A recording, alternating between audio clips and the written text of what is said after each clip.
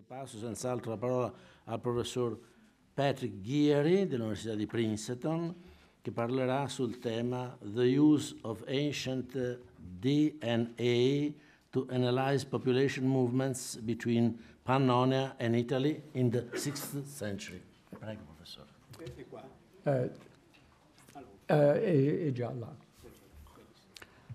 Thank you. I would like to reclaim my 10 minutes that were stolen previously. Professor Piazza has shown how modern DNA can be used to explore population movements in the historical past.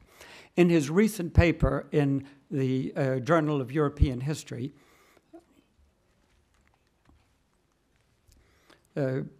he and his colleagues were able to find evidence of the presence of a mix of Central Northern European genomes in northern Italy that they could hypothetically date to the range between the 1st century before the Common Era and the early 8th century. They estimated this to have been the result of the so-called migration period, the topic of this conference, and find it consistent with Y chromosomal markers in the populations of the village of Partecipanza in San Giovanni in Perisceto, dated to sometime in the 8th to the 15th centuries. Alessandro Boattini and his colleagues wished to explain the genetic structure found in this village of Partecipanza with the arrival of Lombards in northern Italy. This approach is similar to that used by the team under the direction of Sir Walter Bodmer in The Peopling of the British Isles and the extremely suggestive study of Ralph and Koop on geography of recent genetic ancestry across Europe. Such analysis is certainly suggestive, particularly when used for very broad time spans. In Bodmer's study of the population of Great Britain, for example, the team recruited individuals across Britain whose 4 grandparents were all born within 50 miles of each other. Using a method for detecting fine-scale population structures, they identified clusters organized hierarchically, such that they could create a tree showing the relation among 17 clusters. Their analysis of the DNA showed that these clusters, although based exclusively on genetic proximity and not geography, showed geographically distinct clusters that they correlate with different waves of migration. By comparing these clusters with genetic data from the continent, they were further able to correlate relationships between continental and British populations. They explain a large cluster that covers much of eastern Great Britain as evidence of Saxon invasions. They attributed other finer-scale clusters to even earlier tribal and kingdom boundaries prior to Saxon invasions. No such detailed study has ever been attempted for continental Europe. Indeed, given the greater complexity of the continent, the likelihood of greater population movement and change, such an approach might not be possible, except in some unusual cases, such as an Italian village, such as Partecipanza. The most promising attempt at continental-wide analysis was that of Ralph and Koop, who, using the POPRIS database of modern European genomes collected from volunteers in Lausanne and London, they examined specific chromosomal regions shared between pairs of individuals from the same ancestor in the past, known as tracts of identity by descent, or IDB. They found that almost all European individuals shared hundreds of ancestors within the last 3,000 years, although in general, pairs of individuals from the same location shared larger IBD tracts. By examining the number and size of IBD tracts, they also attempt to calculate the approximate date of differentiation, providing a rough timescale for genetic differences within populations. Thus, for example, Eastern Europeans share a significant number of IBD segments, which they date to 1,000 to 2,000 years ago, and speculate that this may be evidence of the Slavic expansion, as well as Hunnic invasions into regions such as Hungary and Romania. These and other attempts to understand European migration through modern DNA analysis are significant, but in terms of historical analysis, they are somewhat problematic. First, they assume population stability. that if one's grandparents lived in a specific area, these same families have been in place for a millennium or more.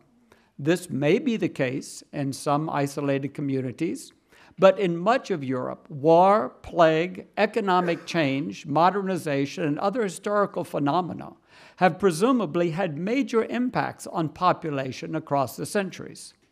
To assume differently is to deny the reality of history, making the past but a single moment in time, the moment of migration, and negating all that came before or after. While unique villages certainly exist, their existence tells us little about the extent of migrations in the past. This observation raises a second, and from the historical perspective, a more serious problem with relying on modern DNA for historical analysis.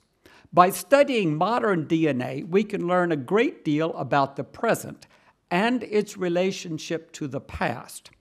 But it does not tell us about the alterity of the past.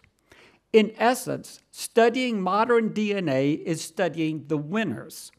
It does not allow us to see the diversity that might have existed in the past and might have been extremely significant, but that was lost in the course of time. Finally, as we can see from these examples, using modern DNA does not provide a careful, chronologically precise image of population movements and change in the past. At best, one observes patterns that could have a time range of hundreds, if not thousands of years. And then one attempts to correlate these patterns to known migrations or invasions. This must remain highly speculative. And for the historian who seeks to understand the dynamics of specific population changes in the last 2,000 years, inadequate. For all of these reasons, the team that I have organized has determined to study not modern DNA and then extrapolate back in time to some assumed population, but to analyze ancient DNA taken from specific datable cemeteries from the period and the region that we are researching.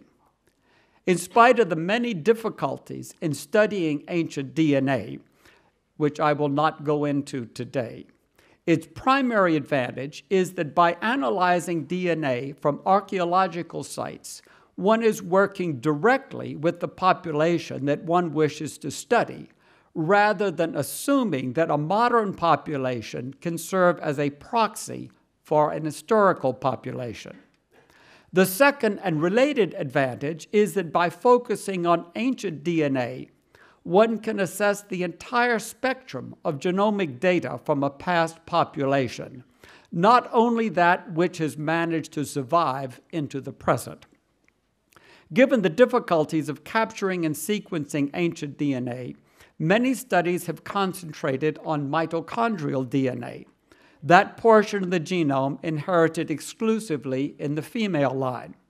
Because mitochondrial DNA exists in hundreds of copies within each cell, while nuclear DNA is present in only one copy in each cell, one can hope to obtain mitochondrial DNA even from badly degraded specimens. However, mitochondrial DNA presents only a very small portion of an individual's ancestry. Moreover, since mitochondrial DNA provides information only about maternal ancestry, it's not very informative about societies that cohere around male lineages and draw women in from other populations. For these reasons, our team determined to focus on the much richer but more challenging nuclear DNA that contains the entire ancestry of an individual. Fortunately, recent advances in genomic science in the past 5 years have made this possible. Our interest was to develop a method for exploring the structure of early medieval communities and for estimating migrations between regions of Europe. To this end, we chose to focus on the populations of Pannonia and northern Italy in the 6th century. Our reason was simple.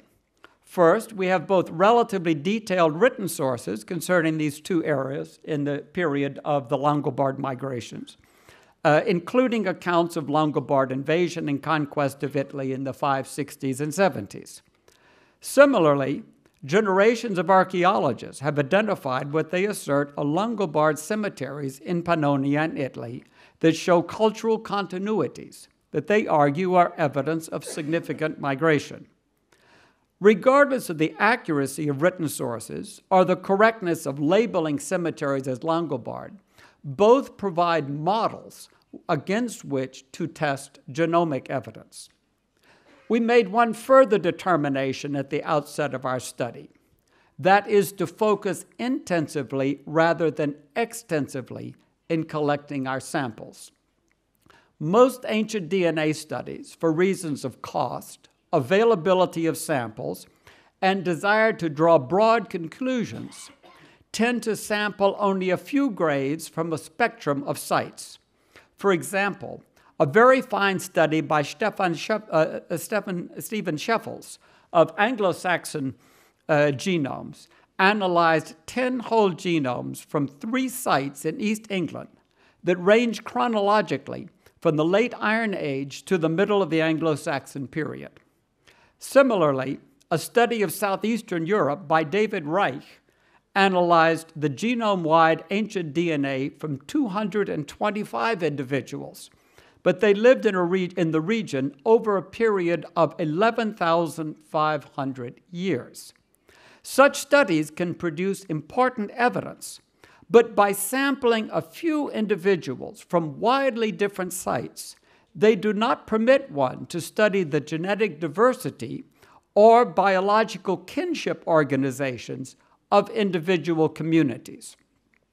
By taking 1 or 2 graves as proxies for an entire community, they run the risk of homogenizing what may have been actually a quite diverse community.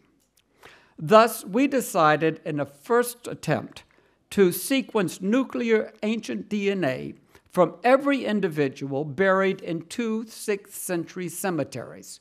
I must say, of course, that 2 cemeteries is proof of nothing. We need hundreds of cemeteries, but this is the first time anyone has ever tried to do this, so give us credit for that. With the advice of archaeologists in Italy and Hungary, we selected 2 sites, Solad in modern Hungary and Colegno near Torino in Italy. While entirely avoiding the question of whether or not our populations were in some sense Langobard, we developed a series of specific historical questions. First, we wanted to examine whether it was possible to identify groups of different genetic origins in these cemeteries, and if so, to determine whether these different heritage corresponded to different cultural patterns. Second, we wanted to understand the organizing principles of these cemeteries. To what extent do biologically related kin groups determine the organization of burials rather than gender, status, age, or other criteria? And then third, we wanted to determine whether there were close genetic relationships between the populations we identified in Pannonia and those in Italy that practiced similar burial customs. We were able to generate paleogenetic data for 63 individuals from our 2 cemeteries. At Solad, there are 45 graves excavated by Tiva Darvida, who will be speaking after me, all of which are dated to the middle of the 3rd of the 6th century, based on a combination of stylistic elements, grave goods, radiocarbon analysis, archaeological and stable isotope, and modern mitochondria analysis. This suggests that Solad was occupied for only about 20 to 30 years by a mobile group of settlers. Graves in the cemetery are organized such that there is a core group of 18, mostly male individuals, surrounded by a half ring of 11 females. So the core group, ring of females, Most of these individuals are in elaborate graves with ledge walls, wooden chambers, furnished with numerous artifacts. The remaining 16 contemporary graves are more diverse in relationship to the sex of the individuals, as well as to the quality of grave construction and richness of artifacts, those outside of the core. The cemetery at Collegno was in use from the late 6th through the early 8th century, the earliest period of the Longobards kingdom in Italy. We studied the 57 graves that date archaeologically between 580 and 630 and represent the first of 3 major periods of occupation. The cemetery developed from the center outwards to the east and west, and the types and range of grave goods in these interments are comparable to those recovered at Solad. But there's also evidence for gradual cultural and religious evolution, with some rituals disappearing in later decades. There are no ledge graves. Some are constructed, however, via a wooden chamber structure, and there's a skeleton of a horse lacking its head in both cemeteries. Using Illumina sequencing of DNA extracts from the petrous bone, that is this very dense inner ear bone, we identified 38 and 21 samples from Solad and Collegno, respectively, which appeared promising for genomic analysis. Genomic libraries for the majority of the samples underwent partial UDG treatment. A unique endogenous DNA content was sufficient for 10 male samples from Solad, also from petrous bones, to undergo whole genome sequencing. With a mean, for those of you who are interested, a mean genome-wide coverage across samples of 11.3. The remaining 53 samples underwent a protocol that targeted a set of previously described 1.2 million single nucleotide polymorphisms, or SNPs. The average cover for these, if you're interested, excluding the whole genomes, was about 1.5. In addition, we assembled comparative data from SNPs for various other modern reference European samples, as well as 211 ancient West Eurasians from around 6,000 to 300 before the Common Era. And we included comparative genomic data from 7 genomes from the UK associated with the Anglo-Saxons, those that I mentioned before that Sheffels had studied, as well as 2 from Bavaria. So briefly, let me tell you what we have found. First, we investigated whether our 2 cemeteries contained burials of individuals sharing common genetic ancestry. To do this, we compared our ancient samples against modern reference sets and determined that indeed our samples possess genetic ancestry that overlaps overwhelmingly with modern Europeans. However, rather than being clustered close to their respective modern countries, samples from Solad and Collegno can be placed alongside major northern and southern axes of modern European genetic variation. This north-south axis of genetic variation is also observed when examining only our ancient samples. Let's see. I was hoping, sorry. But the northern, in Solad, you see here, northern population in blue, southern population in red. We analyzed our ancient samples using supervised model-based clustering to look at evidence of admixture, and compared 8 other European and non-European populations as parental populations. We found that Central European, largely Northern Central European, is a major genetic component in Solad, with it being the major type in 25 of the 33 individuals. The second most prominent ancestry is TSI, or Italian, essentially Tuscan, and is the major component in the remaining 9 individuals. But interesting, in spite of being located in northern Italy, the northern-southern ancestry is also prominent in Collegno, as you can see. This is the 2 populations, Colegno and Zolad, and we find this northern population there.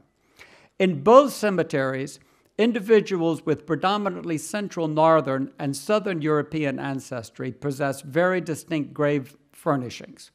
In order to quantify this relationship, we classified individuals into either northern or southern groups based on their proportion of north central or southern European ancestry. And we used these to do a series of Fisher exact tests to associate statistically the association of material culture and ancestry. We found that in both Zolad and Colegno, individuals with northern ancestry are significantly more often buried with grave goods. In contrast, no southern individual is buried with such artifacts, with only 2 exceptions, 2 women. We note that one of these is stylistically distinct, possibly Roman, from the artifacts found in other graves in the same cemetery.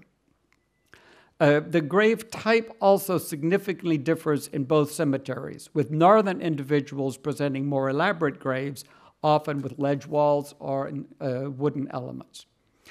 In order to answer our second question concerning relationship between biological kinship and organization of the cemeteries, we took advantage of genome-wide SNP information to infer pairwise biological relatedness within ancient cemeteries at an unprecedented level compared to previous studies. We term these groups of biologically related individuals kindreds, although of course we know that kindred can in other contexts mean other relationships and purely biological. And we used a new method that evaluates genotype likelihoods to model identity by descent, and specifically designed to account for low coverage data such as we have. Within Zolad, we identified 4 kindreds among the Longobard area burials, with one particularly large spanning 3 generations and consisting of 10 individuals. This is this one here. And they are buried in close spatial proximity. In this kindred, they're buried with rich diversity of grave goods. All but one lay in elaborate ledged graves. Only 2 members are female and are estimated to be between 3 and 5 and 17 to 25 years old, respectively, at death. The rest are males, aged from very young to around 65. These graves occupy a prominent position in the northwest of the cemetery, with all but one found among the core group. This one is in the externalized ring of women outside of this, up here. 6 male individuals in this kindred were buried with weapons and shields, despite 3 being teenagers at the time of death. The adult males in the kindred appear to have had access to a particularly high-quality diet, as inferred from nitrogen and isotopic analysis. And the individual in number 13 has the deepest grave and is probably the only individual in the whole cemetery whose burial includes a scale and a horse, which may be indication of his differentiated status in the society. While individuals in this kindred are predominantly of a central northern European genetic ancestry, they are not genetically homogeneous. 3 contain noticeable southern ancestry, and 2 seem to have had an ancestry closer to modern French populations. In Colegno, we identified 3 kindreds, one particularly extensive. 9 of the 10 individuals from the largest kindred were buried in elaborate graves and with artifacts. In contrast to Zolad, individuals with close biological relationships can occupy spatially distant graves, as you can see in the case of this group, which is connected, but they are not geographically proximate. Interesting, the spatial cluster with 6 individuals is chronologically older than the more westernly trio. 2 of these kindreds are predominantly of Central Northern European ancestry, and members of these 2 large kindred groups also appear to have generally consumed more animal protein than the other individuals in the cemetery, as suggested by nitrogen isotopic analysis.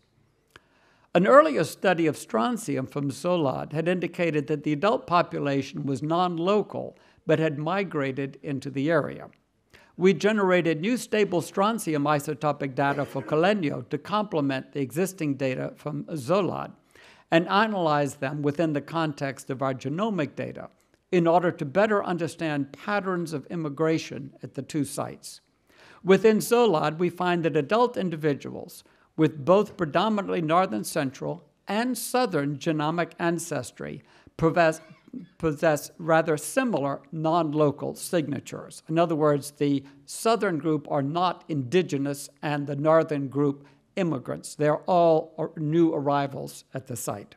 This might suggest that individuals from both ancestry groups immigrated into Zolad together, despite the differences in material culture.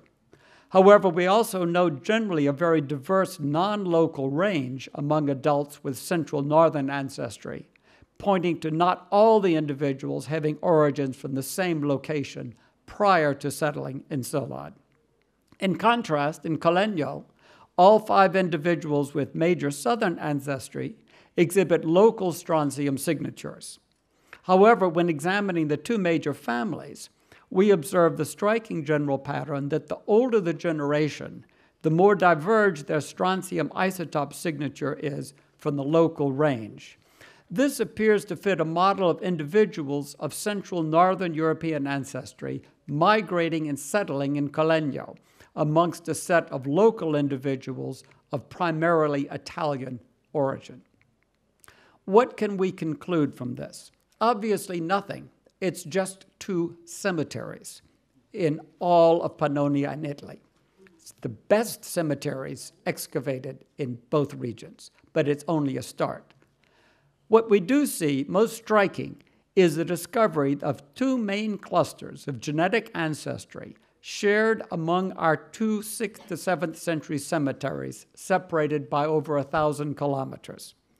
If we orient this ancestry using modern populations, they correspond to an axis of Central Northern European ancestry versus Southern European ancestry. And particularly significant is the fact that in both Zolad and Colenio, this genetic variation mirrors the variation that emerges from their material culture. This perhaps suggests that the concept of long-term shared common descent in shaping social identity reflected in objects in the graves may have had an actual biological basis in these 2 cemeteries. But we must be cautious in concluding that this association between genetic ancestry and material culture reflects peoples mentioned in historical texts, that is, Langobards. We do not yet know whether this genetic ancestry reflects recent population changes in the 2 regions, or rather long-term populations. Only future analyses that we are conducting now of 5th century cemeteries will make it possible to determine whether these patterns are novel or centuries old. Our research also provides novel insight into structures and hierarchies of societies from the migration period in 2 very different contexts. We're able to show that the burials at Zolad are organized predominantly around a large 10-member, 3-generation kindred, all but one of whom are predominantly North Central ancestry. Members here stand out in relationship to the other in terms of diet, position of their graves, presence of the oldest individual in the cemetery, deepest and most elaborate graves. Then surrounding this is this half ring of women with 10 additional male graves, also of North Central genetic ancestry, but showing more diversity. All adults and teenagers have weapons. 3 out of 4 adults share the same non-local strontium signature as adults in primary kindred. The half ring of women itself has a mixture of individuals who are both majority Central Northern European ancestry and have diverse strontium isotope signatures. Since the adults are all non-local, it's tempting to suggest that we may be observing the historically described fara during migration.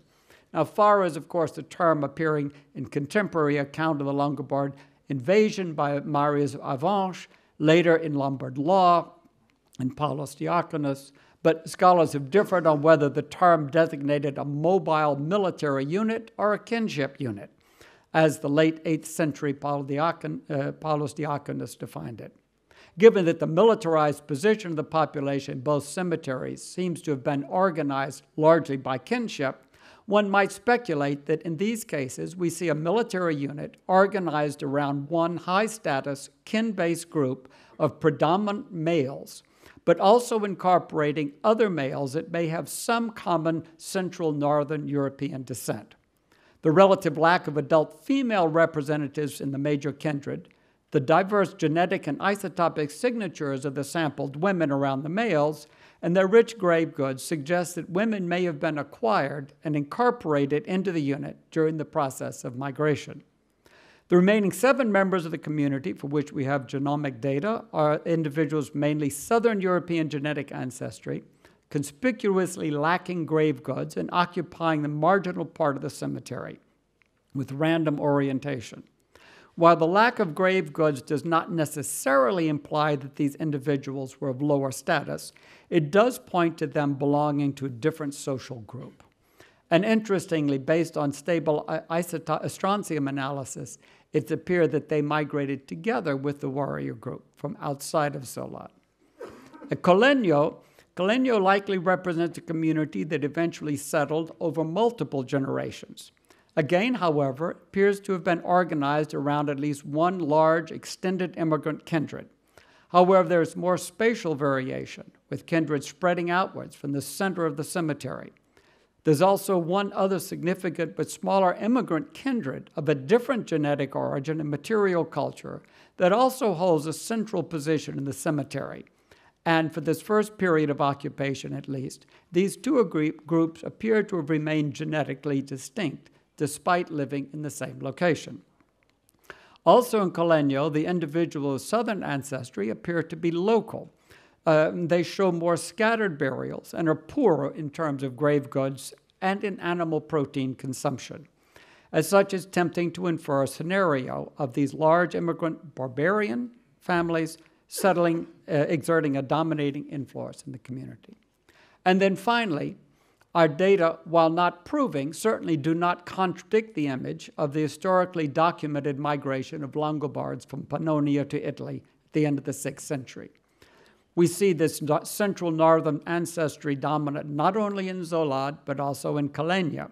And based on modern genetic data, we would not expect to see such a preponderance of this ancestry in either Hungary or especially in northern Italy. However, we must be careful not to jump to the conclusion that our central northern population is some unitary Longobard population that began a migratory process in northern Europe and arrived first in Pannonia and then subsequently in Italy. We do not yet know the general genomic background of these geographic regions. It is impossible to know the genomic background in northern Europe because of the practice of cremation. And until we further study 5th century graves in Pannonia, we simply cannot answer that. Written evidence suggests various barbarian populations had been infiltrating the Danubian limes, as well as settling as military units in northern Italy for well over a century. Thus, while it's likely that the warrior population in both sites was in some way part of the Longobard army, and thus functionally might be termed Longobards, it's also possible that their biological ancestors had been in both regions long before the expansion of the Longobard rule in Pannonia and then in Italy. Thus, it is essential that this project and many others like it, perhaps followed by people in this room, would continue, with particular focus on cemeteries representing the population in both regions prior to the 6th century.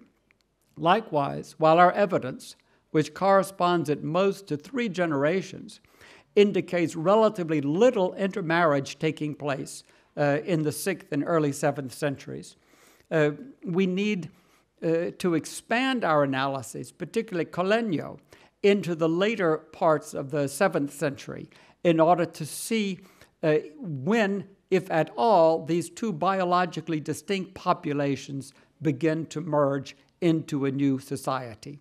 In other words, we have only made a very tentative first start. Much remains to be done.